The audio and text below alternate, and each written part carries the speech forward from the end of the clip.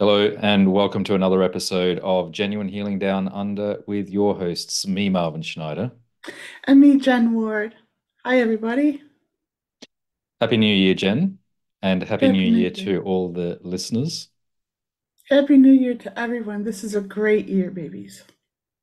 It is, and that'll be the last time we will say Happy New Year because, as much as it is a tradition to say Happy New Year, in fact, the idea of regulating your life in, linear moments and marking time in this way is, well, it's not the most empowering thing to do. So, Happy New Year, and then we'll move on.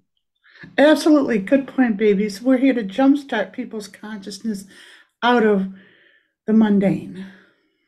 Absolutely. Use this, though, as a portal to kickstart and leapfrog your empowerment, heal your body, mind, and soul. And so that is both in the physical, that's the body. The mind and the soul is at the more, higher level, which is what we're here to do. Yes, people get tripped up on the emotions and the mind stuff. And so those are the one couple things that they can really do something about. Hmm. And it is our actual new year as we record this, because obviously we're in the Southern Hemisphere in Australia, if you haven't kind of worked that out yet. And those that are in the Northern Hemisphere will be coming into their New Year's, well, it will be their New Year's Eve. And some people will be counting down the moment of the new year. We didn't. We actually went to bed at 2 p.m. on our New Year's Eve for a particular reason. Not that we're all, what do you call it? Not humbugs, but, it's not that. Babies, tell people the particular reason because they know we're newlyweds, so don't let them hang in the particular reason. Goodness me, we've almost been married for 2 years. We're not quite newlyweds anymore. Well, Um, babies, I'm gonna hang on to that as long as I got. fair enough. The particular reason was that we recorded our very transformative masterclass event. We call it Stop Habitually Reincarnating. It was a 3 hour, well, it was programmed to be a 3 hour event. It ended up being about 3.5 hours. There's never enough time, Jen, as much as we Mm-mm. allocate time and have a very structured agenda and a workshop flow. There's just so much to get through. Well, in energy, there's an actual, I need to, each individual who comes on, I need to crack open their ego, which is preventing them from going further. So with each individual, when we did the individual session, I had to crack open each consciousness. Wasn't that kind of beautiful to watch each person um, pop open? 100%. There were some real visceral moments, very transformative moments for everyone on participating on the Zoom call live in the event. By the way, we ran that event very early in our morning, and so on our New Year's Eve morning. And so that is, in fact, the reason that we went to bed at 2 p.m.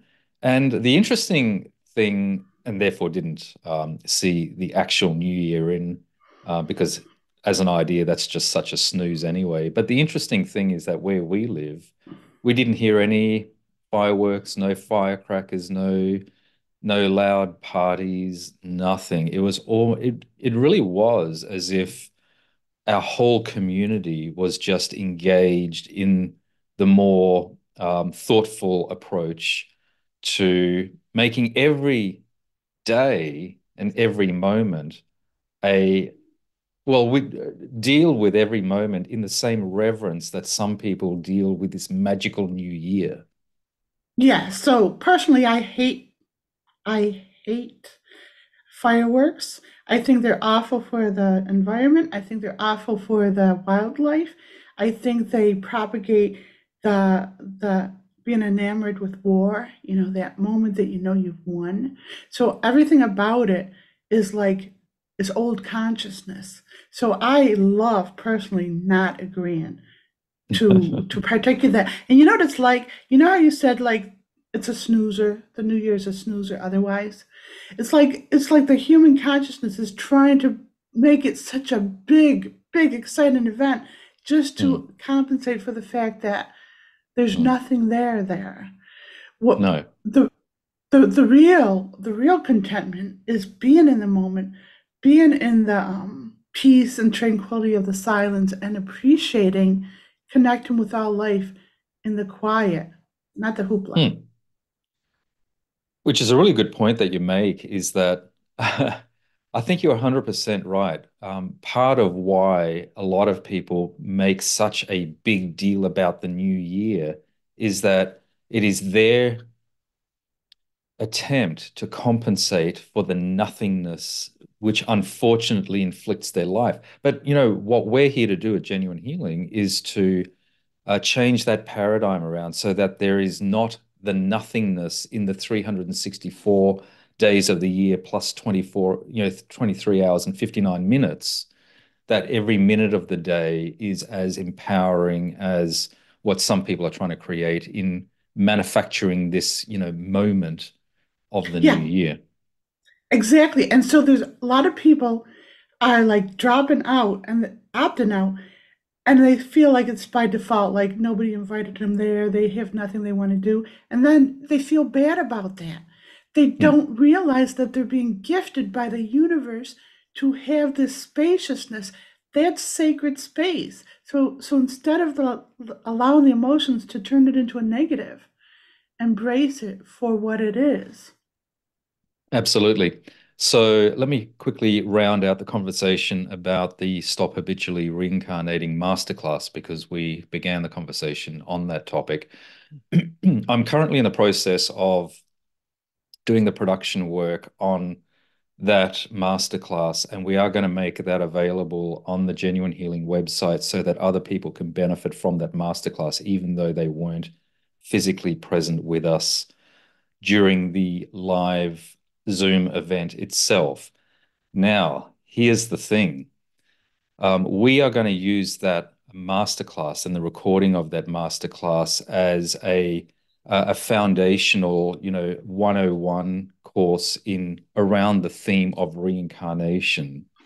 And then we're going to run a whole series of other events that build on top of that. And so the way I think about that is think about this masterclass that we just ran and the recording of it, if you watch the recording of it, as being the lecture in a university course. It provides the foundational concepts understanding. And then what we're going to be running is a series of tutorials and laboratory work and practical work. And these are going to be subsequent online events. And here's the thing. In order to participate in the subsequent events, you're going to want to go through the foundational bit. Okay. So this is not just a one-time event. This really is creating the building block of pretty much the most important thing that you can do as a human in the whole eternal soul journey. So here's the thing. Like when you're telling me this, I'm listening to what will the listener get from that? Because it's so much structure and so overwhelming. And then I'm realizing that you're formulating this pathway for individuals to go into higher consciousness. I don't Hmm. even understand it when you tell me that, but I know when I sit down to research a master class or whatever you ask me to do to guide me into what we're going to give to others, the information is profound. It's Hmm. beyond what my physical understanding of it until I write it. And it's like, oh yeah, of course, it makes perfect sense. And when the individual receives this information, they wake up to the same kind of aha moment, like, oh yes, oh yes, this is what I've been missing, and this is part of my awareness and higher being as a higher being. Hmm. One thing we do know in the work that we do is it's one thing to communicate ideas and concepts in language, and we use the English language for better or for worse. And that's sort of a part of a mental thing, but more importantly is the experience of it. So Those that were present with us during the Zoom call, they were basically connecting with you in energy, Jen. That was part of the experience is physically being here with us in the moment. And so there is something really important in actually being on the Zoom call. Well, actually, it's kind of the other way around. I see where people are in energy, and I'm able to connect with them and pull them up in vibration. And it's overwhelming, and there's tears or reactions and everything. But if they sit and are present with that, they're more aware and more comfortable in their own skin every single moment. Yeah. The other part of the experience is engaging with us in the practical activities that we go through. So, what I was saying earlier about the recording being the lecture in a university course, and then there's going to be a whole bunch of tutorials and laboratory work. That is the experiential element of it. And so it's important to go through those things because being empowered in the process of in the reincarnation process um, requires work and effort. And so we're really putting together it's a lifelong learning endeavor. Yeah, and so it's hard for me to understand what you're saying we're doing from a mental concept. But what we're doing in an energy way is helping the individual realize that they already have the experiences they need to empower themselves. They don't have to wait for this outer source to save them or to bring them up. They have the experiences, we point them out, we allow them to feel them and realize how empowered and dynamic they actually already are. Right. And then once that realization is there, then there's definitely work to be done. That's what I'm trying to get to here is that the material that we're putting together is probably the most profound resource available out there in terms of being conscious through the whole reincarnation process. So it's a call to action to get on board with it because it's pretty profound. Well, look at a lot of people have an aversion when you say there's work to be done. But how much time and effort do people waste taking classes and going to colleges and doing putting effort into things that never amount to anything? This is directly related to what you take with you when you cross over. Are you going to be afraid when you cross over, or are you going to like stand in your own empowerment and like breeze through the experience with joy, love, abundance, and freedom? Hmm. The thing is, when I say things like there is work to be done, I don't bullshit people. I don't sugarcoat. And so, if people have the perception that, oh, this is just, automatic, um, I can't take people down that path because it really does then lead to um, a wrong perception. That's why, I'm a truth teller in that sense. Okay, but here's the thing, there is work to be done, but this life is about doing the spiritual work to empower yourselves. Otherwise, there's a couple ways to get to it. One way is to get through it the easy way, as much work as you say it is, this is the easy way. The Right. harder way to get through it is pain and frustration and feeling so broken and alone that you're despondent. So you choose while you still have the reasoning, rational heart to choose. Hmm. All right. So make avail yourselves of that resource. Genuine Healing website. Just jump onto the Genuine Healing website, type in "stop habitually reincarnating" in the search bar, and you'll find it. It's as simple as that. Let's shift gears. It is New Year's Day for us, and in the Northern Hemisphere, it'll be New Year's, or at least in the East Coast of the US, it'll be New Year's Eve. Well, New Year's fairly soon. We are running a New Year's Day group SFT tapping event in the next couple of hours. You have a few hours left to register for that event. Jump onto the Jenuine Healing website. There's an events page. Register for the event, and tap with us to ring in new consciousness is the name of that event. Ringing in new consciousness. Yes, and I'm excited about the taps that I just researched. I took all night while you're sleeping, babies, to write the taps that are relevant to assist all of humanity. Instead of sitting back in the armchair and saying, it's hopeless here, we're screwed. Use the intention of who you are to create that possibility in the world for everyone to transcend. Absolutely. So the tapping event that's coming up in a couple of hours' time is geared towards um, ushering into the lived experience of humanity, collective governance for universal empowerment. So there's a lot of conversation at the moment about forces that are anti-democratic, and that's a sort of political divide. We rise above that. What we're interested in is collective governance that enables universal empowerment, and that requires a lifting of consciousness. And so all of the taps that we're going to be doing on the New Year's Day tapping event is geared towards bringing into existence collective governance in higher consciousness. And by the way, Jen, the way that you crafted the taps is very crafty. Can you? Uh, it's so subtle and it's so poetic. You've got to tell the listener about it. Well, well, to be effective in this world as an avatar, we all have the possibility of being an avatar to help others. You have to shift out of the vantage point of them versus us. You have to.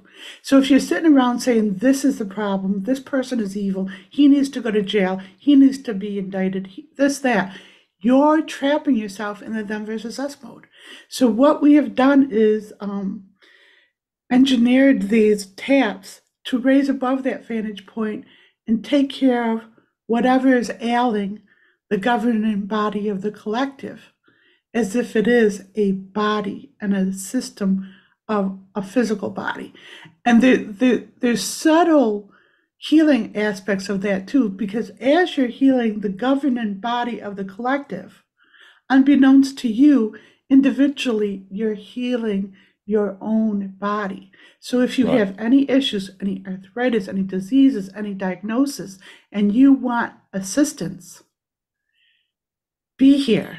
Do these taps, and these will just purge you of lower world intentions. Right. So there's a very clever interplay between healing all the ailments of the governing body of the collective, and then the interplay between the physical body and all of the systems of the body being a metaphor for the systems of the collective. It was quite the thing. Everyone is going to enjoy doing these taps, and it is as much as you can tap along with us in after the fact in the recording. If there is any way that you can be present with us on the Zoom call, please do that. It is at 3 p.m. New York time, January the 1st, New Year's Day, 3 p.m. New York time. Get onto it. Jump onto the Jenuine Healing website. Simple signing up process.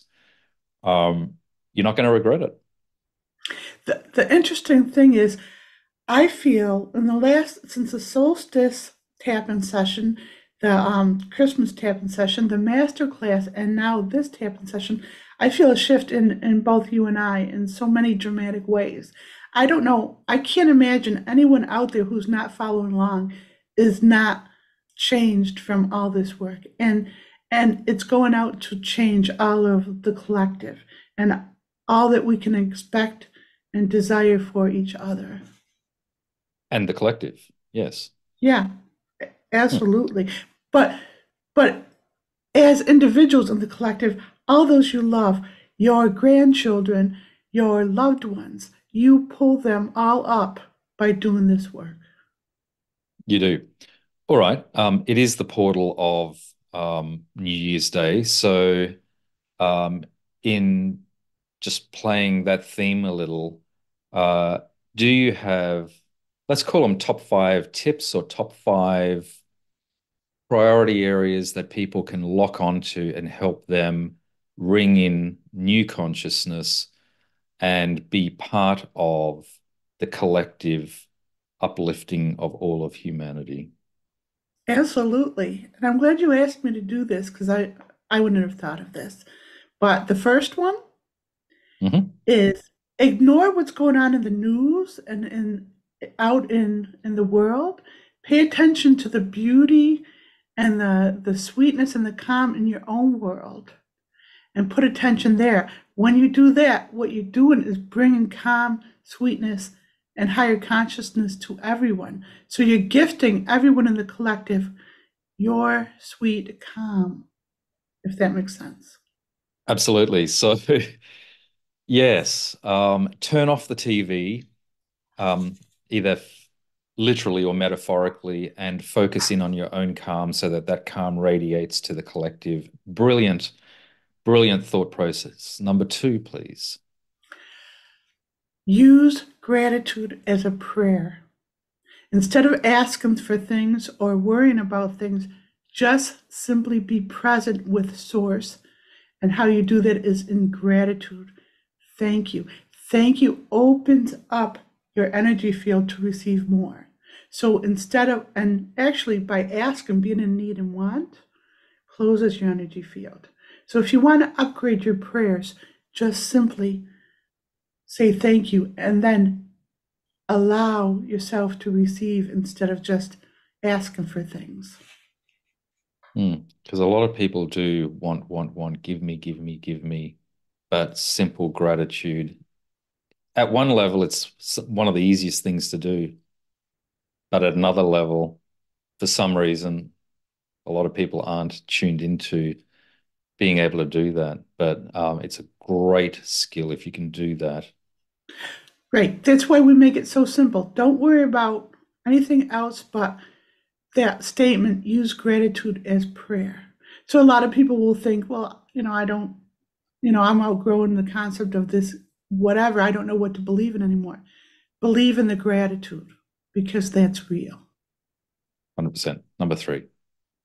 Um, this is really important. I just saw someone on social media the last 24 hours paying homage to someone who crossed over 30 years ago.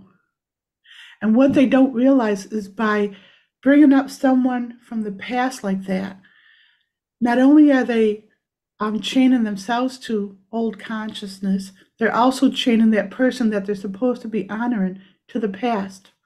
How can that person move on in energy to a new state of beingness if someone's always reminding everyone to be back here with them? So let go of the past. That's what the song, the New Year's song, Old Lang Syne means. May old acquaintances be forgot. I mean, that was profound wisdom. Wow. Quite true. I thank you for um, connecting the dots. Hmm. All right. Was that number four? No, that was three. Number four, please. Give service. Give of yourself. The whole point of our existence is learn to feel comfortable in outflowing instead of taking in. Hmm. I remember when I was a kid, I always felt uncomfortable receiving gifts and birthdays Me and too. stuff because it's not our nature to just take in energy. We need to outflow. And a lot of people say they resent humans, they don't want to help humans. But give back your energy to the earth, to this world in some way. Garden, and garden with the love and intention of think of the earth and the trees and the plants as conscious beings because they are, and give love to them and support. Feed the birds. Do anything you can that you don't have to compromise and move out of your comfort zone to do just these small little acts. Like when Mm, the parakeets, the wild parrots on the balcony nag us and call us out like little dupes to feed them and stuff, and just like allow that. That's so cute that they interact with us that way. That's mm, sacred. mm. I actually think the nub of living in higher consciousness is having a focus on outflowing and using your talents to enhance the well-being of the individual, the wider community, and the environment. I don't, and so if you can work out what it is in your purpose that gives you the greatest capacity for you to outflow in that way to enhance the well-being of the individual, the wider community, and the environment, then you've worked it out. And then life is easy. So now you've stolen my thunder for number Oh my 5. God. I'm sorry. Number five, then. Quick. You pulled a Jen. Um, so instead of thinking instead of like waiting for Archangel Michael to visit you or praying to a god outside of yourself, when you walk down the street, when you greet an animal, when you interact with anyone or anything, do it as if you're interacting with Source, with God itself, because you are. And that's if people can catch that one divine thing and do it over and over again until you ascribe it to your parasympathetic nervous system, meaning it becomes automatic. That's when you shift your own consciousness. You become the living, breathing, walking adept, because that's what an adept does. It uplifts everyone and greets Source in everyone's eyes. Thank you, Jen. Those are our top five tips, if you like. Everyone likes top fives, so that's our top five. Have a great and empowered existence. Thank you for joining us. Please like, share, subscribe. Join us on the Ringing in New Consciousness tapping event. Look forward to catching you next time, and bye for now. Bye for now, everyone. Please use this resource that we're offering you. This is a gift in itself, and we've worked really hard and put a lot of love into being here for you. So please accept our love. Thank you. Bye for now. Bye for now.